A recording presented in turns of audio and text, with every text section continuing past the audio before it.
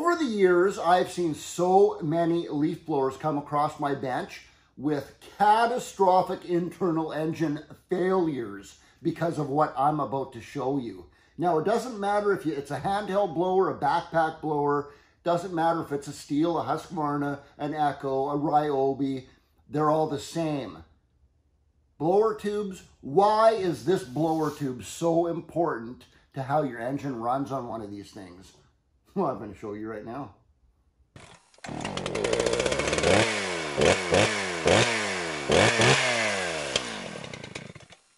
Hey everybody, welcome back to Steve's Small Engine Saloon again. Thanks for tuning in.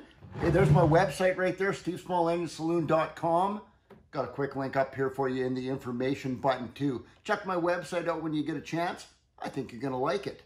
So here's the situation right here. Customer brings in a leaf blower and says, well, it's seized now. I can't even pull the rope anymore. It's stuck. And I look down at the end of the tube. This is the point right here. It's tapered down. I have seen it all. I have seen PVC fittings put on here. I have seen electrical tape wrapped around it with a slit cut in the end of the electrical tape. I've seen all kinds of devices that people have put on the end of the blower tube to make that hole smaller. Why are they doing that? Why are you guys doing that? To increase the air speed that comes out. You ever put your finger over your thumb over the end of a garden hose to shoot the garden hose further? It's the same concept. Yes, you are going to get more speed of the air coming out of the tube if you restrict that hole down a little bit. But what else are you doing? You are also restricting the CFM. Cubic feet per minute, the volume of air that's coming out there is now not as much CFM, but it's higher pressure, higher speed coming out of there. You know what else you're doing? You're revving that engine up past its limits. You can blow your engine apart doing that. So this is what I've done. I've taken some duct tape to close that hole off about halfway. It's restricting that. This one, the original one, wide open. We're going to go outside right now. We're going to try both of these with my handy dandy little tack right here, digital tack, and we're going to see what happens to the RPM for both of those. Let's go. Let's do this. Already got it warmed up. We're using the original tube unrestricted right now.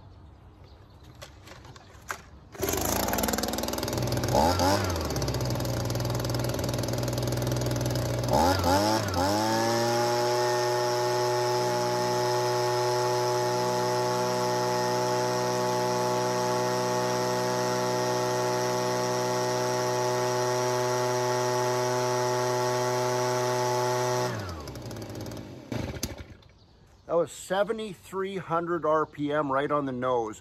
That's the way it should run. Now we're going to put the restricted pipe on.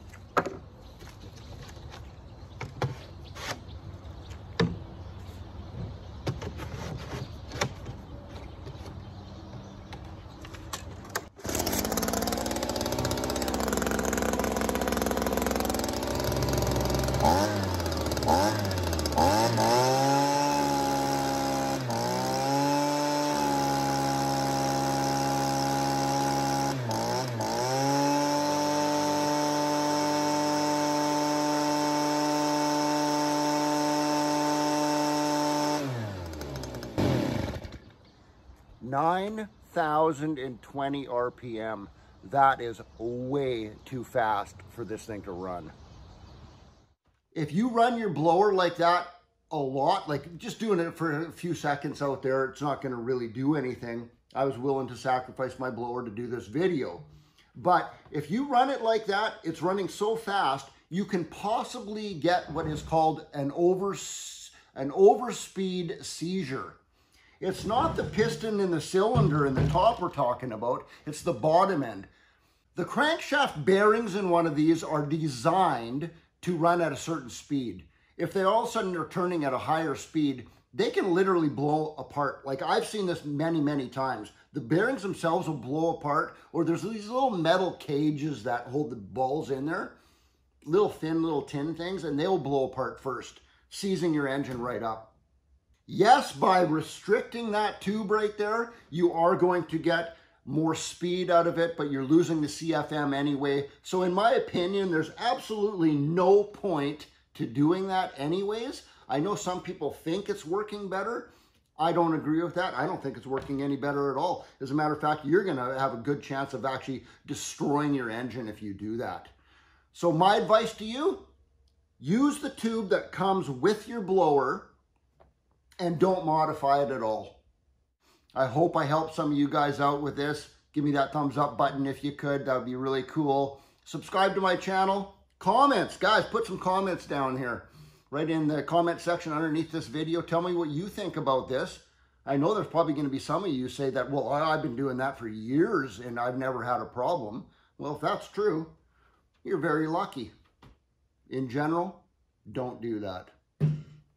Hey, you want to watch something else right now? There's another video right there. Check that one out. I think you'll like that one too. Till the next time, Old Milwaukee, Steve out.